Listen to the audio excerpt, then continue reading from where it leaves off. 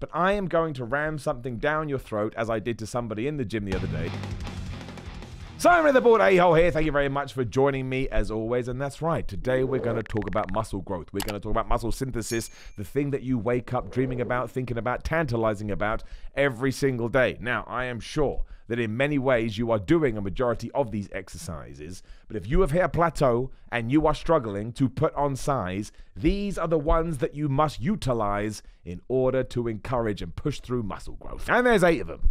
Screwed up the title. Number 8 is squats. That is right. I am not saying that you have to load up the bar with hundreds upon hundreds of kilograms of weight, but what I am saying is that if you can get a decent squat going and you can be intense with it and you can get into that sort of 8 to 12 rep range and really be shaking, waking while also being safe, you are absolutely going to force and push muscle growth. You just will. That is what will happen. Because think about it. What aren't you working with a squat? If you do a normal squat right now, you mostly have to use your legs and you do use a little bit of your upper body. But as soon as you put that extra excess weight onto your shoulders and you do go down, you start from your calves, it comes up through your hamstrings, your quads kick into gear. Your core obviously is keeping you balanced. You're not going to get much from the chest, but your shoulders, your arms, there will be a little bit of a stimuli there. And also, again, there's studies out there that say that if you do have a good old hardcore leg session, that your testosterone levels temporarily will increase a little bit and hopefully you can get some muscle growth from that. But for the people that are really struggling to get an overall physique that they're happy with, or at least struggling to get any extra evolution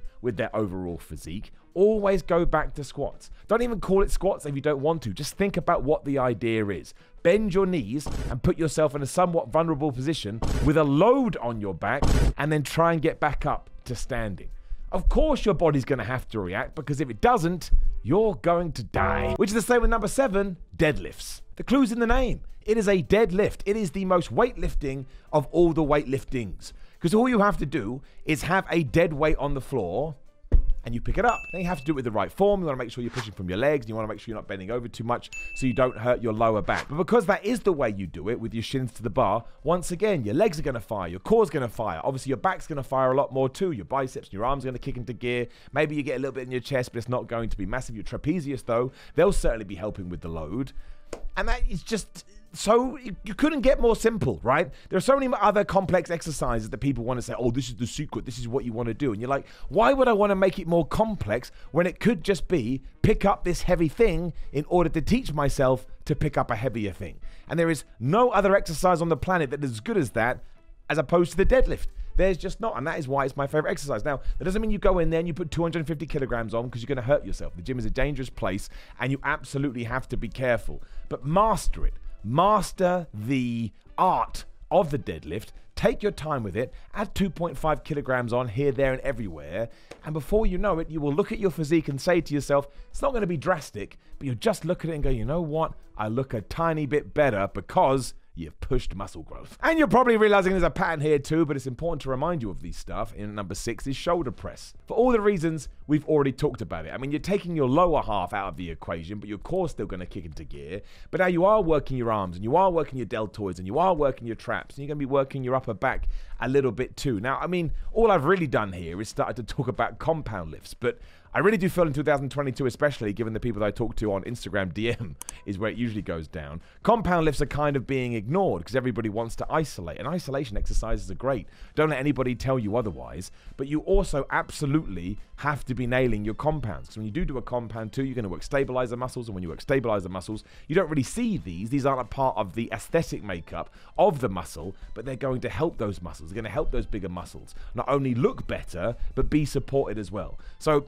with that shoulder press, all you do is go up and you go down. Just grab a barbell. Just do it with the barbell to start. Most barbells are 20 kilograms. If you can smash out, if you've only just started at the gym and you can smash out 20 reps with a naked barbell, well, you're already doing great. And then again, put on the little weights, build up, build up, build up. Before you know it, same thing going to be happening. And number 5 is dips. Now, dips don't get talked about as much as I think they should do, because once again, it's just a very naturalistic exercise. Like, you could do this anywhere. You could do it in your house. You could do it outside. All you need is 2 structures that can hold your weight, and you can dip away. Now, once again, we're cutting the legs out of it, but the reason the dip is so good is because it's going to fire up every single muscle in your upper body. And if you bend forward, you're going to be working your chest more. If you bend back, you're going to be working your triceps more. But I think what I'm trying to get at here in terms of pushing muscle growth And there's maybe three other exercises on here that I think tick the same box. You want to be able to do things that you just would do in your everyday life. So for example, if you fall over, what do you have to do? You push yourself up, or in this instance, it's a dip, but it's that same kind of a motion, right? You're putting force here in order to go in the up direction. So if you can do a bunch of dips and you can get to the point where you're doing weighted dips, that is a great way to indicate that you are forcing and pushing this muscle growth and you are getting bigger and you are stimulating them. Alternatively, you try and do a dip and you can't even do one. That's something that you need to look at, right? And people think the dips are like some kind of lame exercise because no one's doing 150 kilogram dips, and if you are, you're using fake plates.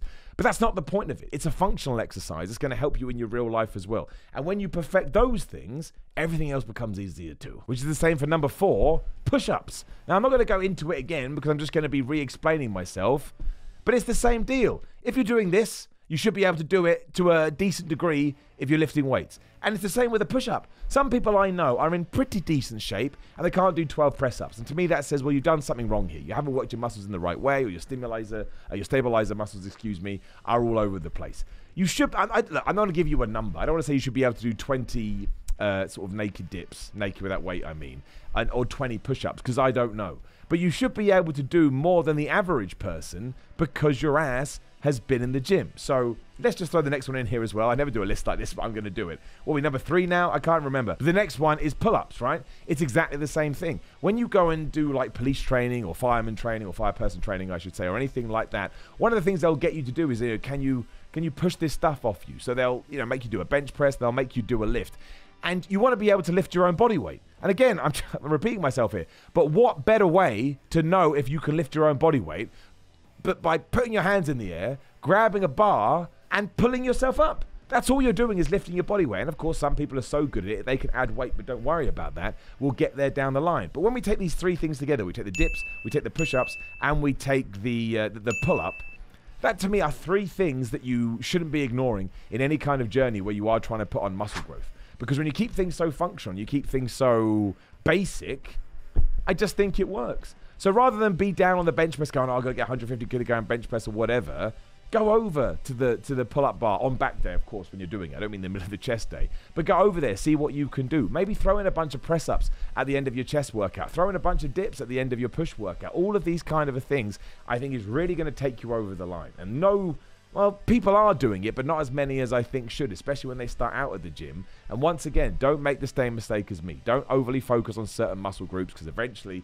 we all get to the stage where we kind of look around and go, man, why didn't I go for symmetry? Because symmetry always helps. Now, I've totally lost where we are. I think we're number 2. I don't know. But barbell rows I'm going to throw in there as well, because they are the best compound exercise for your back, along with deadlifts. But don't do what a lot of people do. Get the form right. Once again, don't ram 700 kilograms on the bar and do these stupid barbell rows. You need to row it into your chest, right? And you should feel it in the sort of mid part of your back. Some people feel it in their traps, like where you need to bend over properly, and you need to make sure you're bending over in the right way, where you're protecting yourself, a little bit of a bend in the knees, but also flexing your latimus dorsi. Otherwise, it's pointless. But everyone should be able to do a decent barbell row. And some people don't like doing it because it hurts. That just means you're doing it right. So make sure that you keep doing it. I never see people doing barbell rows anymore, especially because they're such a versatile exercise. Even if you don't want to do a normal grip, supinate your grip, right? Just do that, and you can do it that way too. And not only are you going to get a bit of flair in your biceps, but I promise you, oh my gosh, it will send your back crazy. So barbell rows at a minute. Which brings us to number 1, which is the bench press, but I am going to ram something down your throat, as I did to somebody in the gym the other day. I don't even know if that's PG. In a nice way, when they asked me,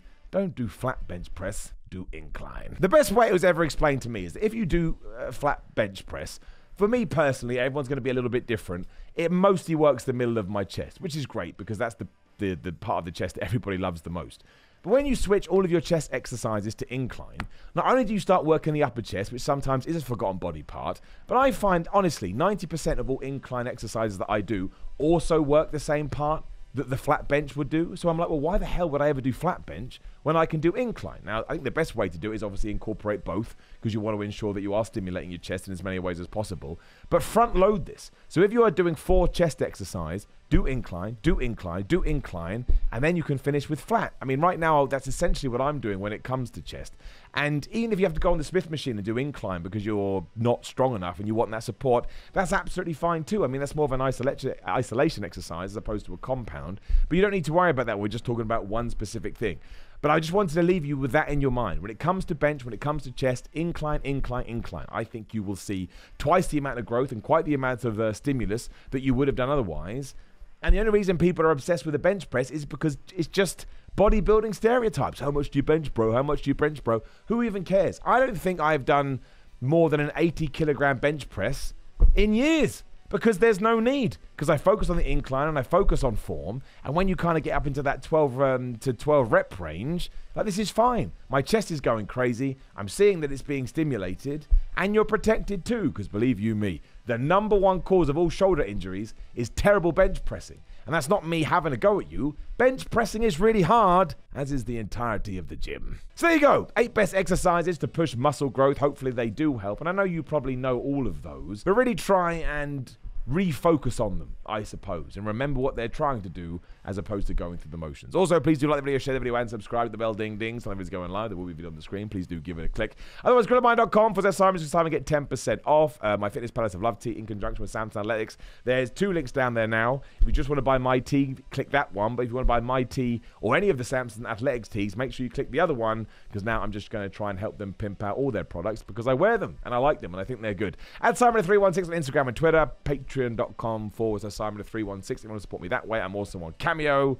A lot of that was gibberish.